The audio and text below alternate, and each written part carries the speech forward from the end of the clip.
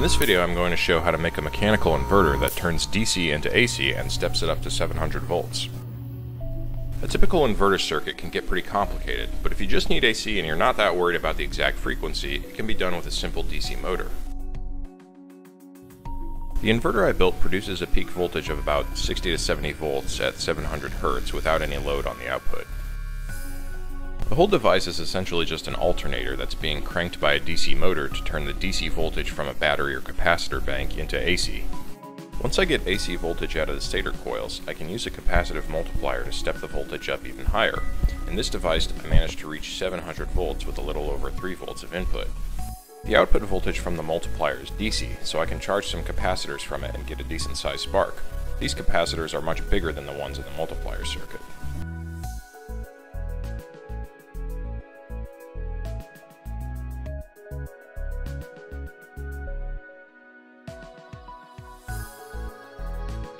The rotor will house an even number of magnets with alternating polarity.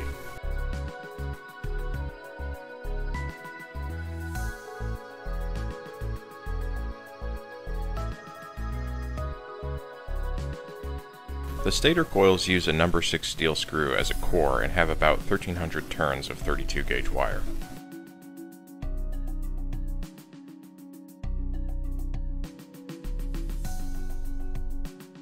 There's a total of 16 coils on the stator. The cores will screw into this ring, and a screw at the bottom will tighten it to a mounting rail that it can slide back and forth on.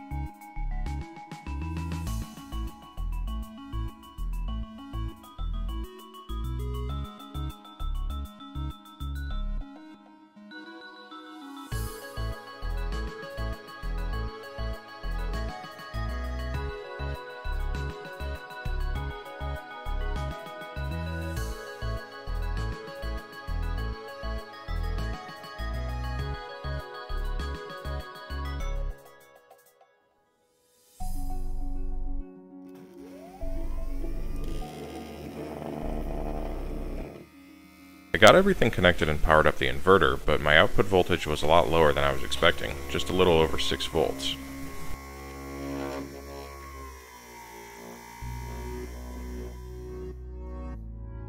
I compared that result to the output of a single coil, which gave over 4 volts just by itself. Looks like the way I wired my stator coils together was based on some faulty assumptions. I connected the coils together in series by going from the output end of one to the input end of another, assuming they'd be at opposite polarity and all their voltages would just add together. As it turned out, in this arrangement, the coils actually cancel each other's voltages out and theoretically output 0 volts. The only reason I saw any output at all was just because of the fact that the coils weren't exactly the same. The rotor magnets are arranged with alternating polarity. This means as they move, if one coil has a positive time rate of change in magnetic field, its neighbors have a negative time rate of change. This results in 2 sets of coils that are 180 degrees out of phase with each other. We'll call them phase A and phase B. If you add these together, the result is 0 volts.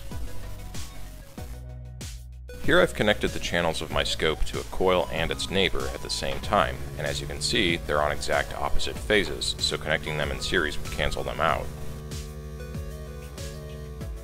Luckily, the solution is very simple. One set of coils just gets flipped around, then they can all be connected in series and achieve maximum voltage.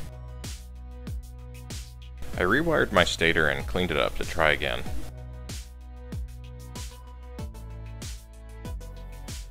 This time it worked as planned, and I got more than 70 volts from the output. Now that I had AC, I wanted to try and increase the voltage even more, so I connected the inverter output to a capacitive voltage doubler.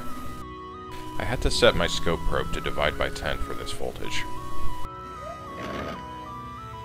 The doubler worked perfectly, so I turned it into a capacitive multiplier with 16 stages. The high voltage would be coming out this end, and the low side would be on this end.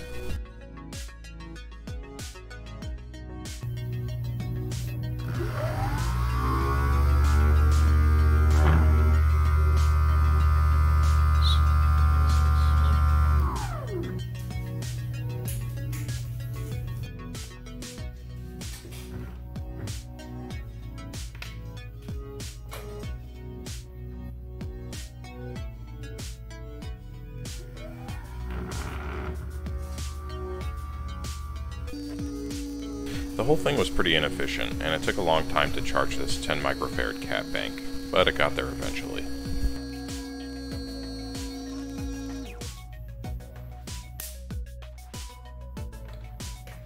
This was a really interesting project to build, but if you really want to get high voltage from a small DC source like AA's, I'd suggest just taking the charging circuit out of an electric fly swatter.